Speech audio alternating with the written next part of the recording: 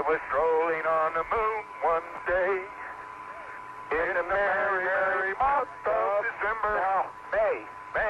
May's the month. May, that's right. May is the year of the month. When, much to my surprise, a pair of bunny eyes. That's the truth. You do that in West Texas and you get a... We saw something of this spirit.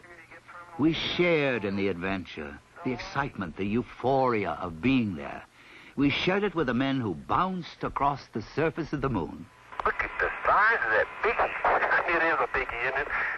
And the surprise of discovery.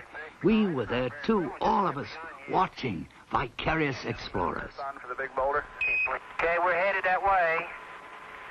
You get the tongs, John? Yep, we got it. I'll carry the rake. Look at the size of that rock. Can't believe it. Got it. I can't either. Okay, let's go on back. I am. And the meaning, the significance of an occasion. That too came to us, flashed into our living rooms on our 19-inch window on the universe. Throughout the world. We hope that this will be a symbol of what our feelings are, what the feelings of the Apollo program are, and a symbol of mankind that we can live in peace and harmony in the future.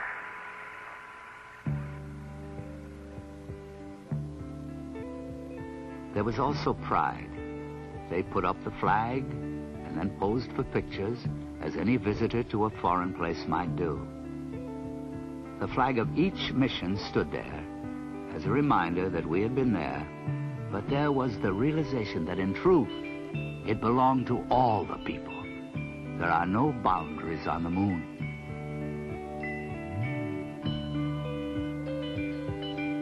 The focus was the moon. That's what it was all about. But by reaching up there, we, in a sense, came back here. As one stands and scans a 360-degree panorama of his own, one of the first objects in the dark lunar sky that you see is a bright and beautiful bluish globe that we call Earth. This globe represented to all of us, I think, not only home, but a very fragile place that we have come back and felt that needed not only protection, but understanding.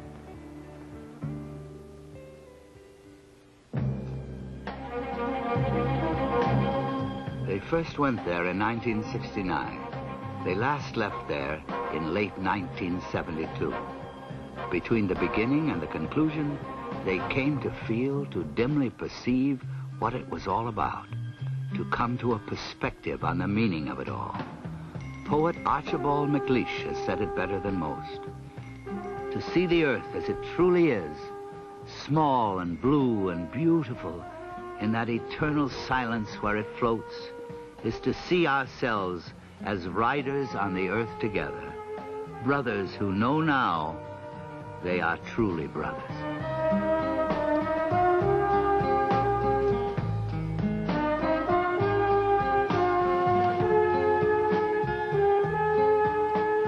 The excitement of the mission, the tension and drama of the splashdown, they remain only in our memories. And in time, they'll be replaced in the future by other missions, other memories. The moments of Apollo may be over, but the understanding and the discovery, they go on. And the full meaning, the real meaning, may yet be in the future too. But for now, for the present, the images and the sounds provide meaning enough to each in his own way and to each in his own time.